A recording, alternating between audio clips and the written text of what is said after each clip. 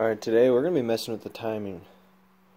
So, I'm not even going to mess with trying to like fiddle around with it. So, if you don't know, this is adjustable. So, there's not really a way to line it up anymore. Plus, I took it all apart. So, you know what? We're not even going to worry about that.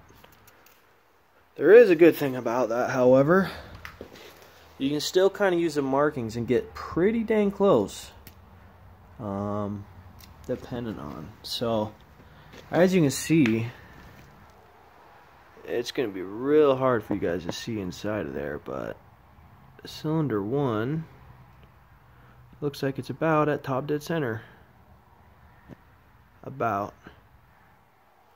But, you know, we can't really be sure until we like stick a bolt in it.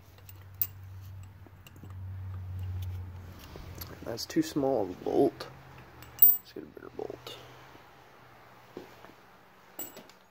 Man, I'm running out of random parts to just throw in this. Let's see here.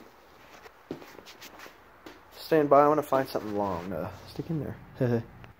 That might work. Yeah, that'll work for sure. So that's where the piston's at. Piston number 2. Look at that. So, piston number 1. We're gonna use this today. I think that's what we'll use to time this, buddy. So, common household tools. So what I've went ahead and done is,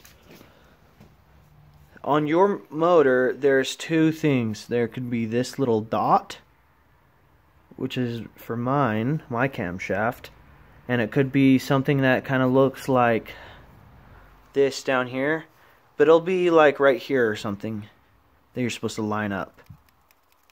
So mine's a little dot that I just put right there, so that's what I'm gonna do. Also, while I'm doing that, I'm gonna turn the motor and see what happens to this.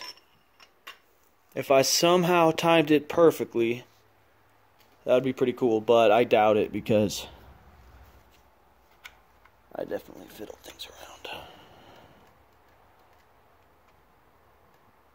Look, it's going down now. So, it's definitely off now. But, what I want to do is line this up just perfectly.